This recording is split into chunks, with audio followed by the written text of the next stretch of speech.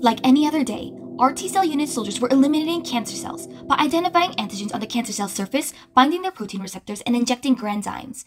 Our unit always succeeded, until cancer cells mutated to disguise themselves as unresponsive T-cells and to have clusters of antigens. So, our T-cell unit soldiers, now called the CAR T-cell unit, was genetically modified to have chimeric antigen receptors, CARs.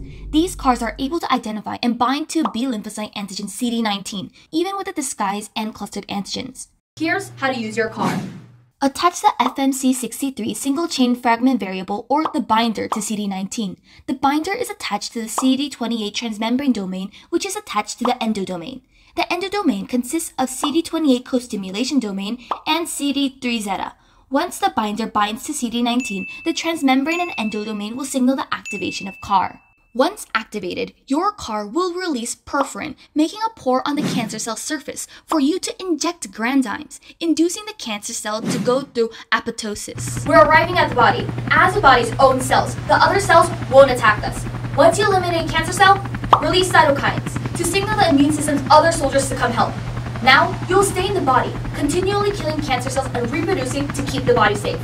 You got it? Now let's go, go, go!